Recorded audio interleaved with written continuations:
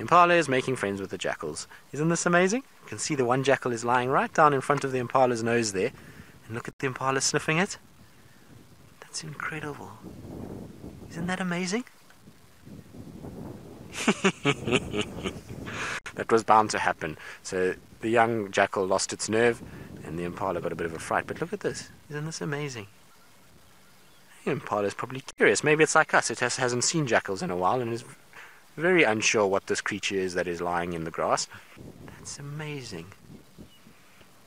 Now this is one of the things about the Sabi Sands that always gets me, is that the Sabi Sands, we tend to get so many sightings where there's interaction. So yes, maybe we sometimes don't see as many of a certain species as in some of the other reserves in Africa, but we get a lot of this kind of stuff where we get interaction. Well, if you're not going to play with me, Mr. Impala, I'm going to play with my stick.